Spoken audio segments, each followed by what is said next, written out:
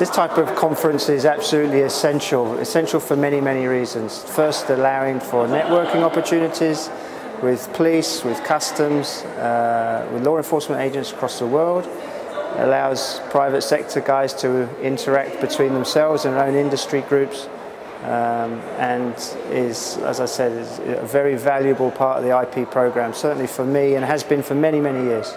I think one of the highlights of this conference is the fact that I can meet directly with the law enforcement agents who are on the ground in one place at the same time. I can join cases together, I can join the dots. I've got a number of international cases running at the moment, and in this conference, for example, I've been able to utilize the time to actually bring people together to move things forward, and at the same time meet new people, making new contacts in new areas where I'm looking to expand our company's programs, new dimensions, new geographical areas, and the people are here.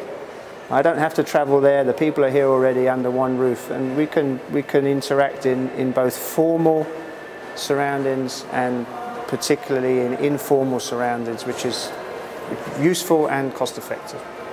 IP crime in general is of course a priority for our company, and over the years I'm happy to say has gained so much more recognition.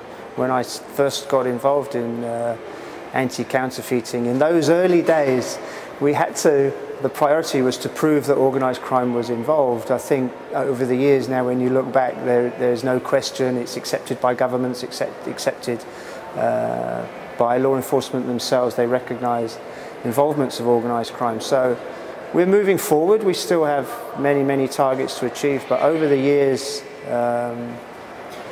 these types of messages have been adopted, sure.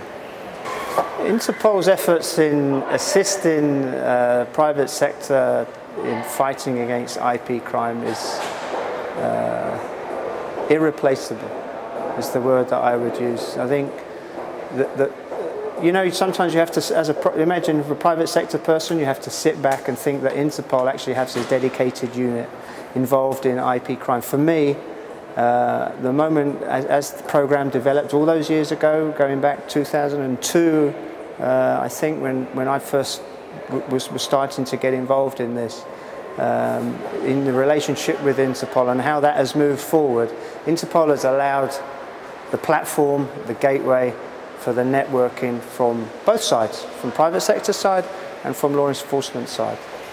There are a number of interesting new developments, particularly I want to mention the IP Crime Investigators College as a new initiative which I think really allows opportunities for law enforcement to learn a lot more. The message that I constantly give now on my travels when I'm meeting with police and with customs is to try and promote the college. I think in the future, moving forward now, that will be the next big interesting thing.